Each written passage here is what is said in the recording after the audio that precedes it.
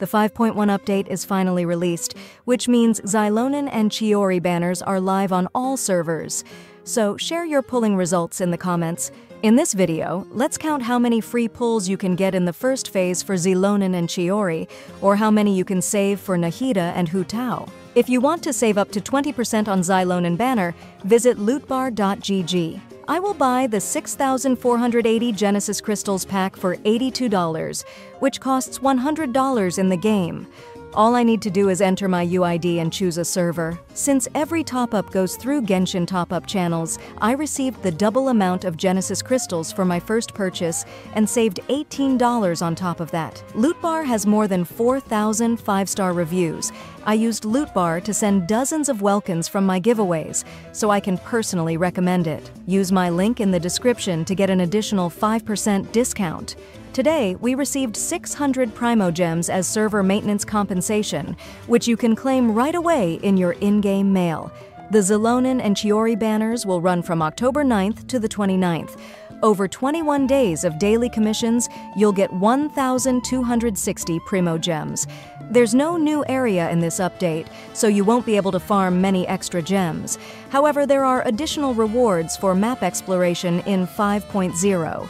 If you've explored the map over 80% and completed the Archon Quest in 5.0, you'll get 400 Primogems. The rewards will vary depending on your progress, so let's assume a basic reward of 100 Primogems.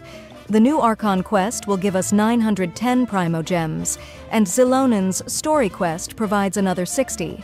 The main event of this update is the Subzerus Festival, where we'll receive 1,000 Primogems and a free Candace, while another side event will grant 420 Primogems. Clearing the Abyss can net you 800 Primogems, but I estimate 600 as a more realistic amount. Test runs for Xilonen and Chiori offer 40 Primogems, and the daily check-in on HoYoLab gives another 40. Events and surprise promo codes should add around 100 more Primogems. So how many free pulls can you get as an F2P player? In total, you can collect 5,130 Primogems, which equals about 32 free pulls. With the Welkin Moon, this can increase to 43 wishes. As an F2P player, 32 pulls might seem a bit low, but that's due to 5.1 not having a new map. However, you can gain an additional 400 Primogems if you fully explored the new map in 5.0. I didn't include this in the final count because not everyone may have done it. If you've explored the current map over 80%, you can add around 2.5 more pulls to your total. Maybe you're interested in Nahida or Hu Tao's banner, or perhaps you're saving for the next version. Let's quickly summarize how many free pulls you can get if you complete everything in the first phase, the second half, and the entire 5.1 update. Throughout all of 5.1, you can get around 70 pulls. By completing everything in the first phase, you'll earn 35 free pulls, leaving the same amount of 35 free pulls in the second phase.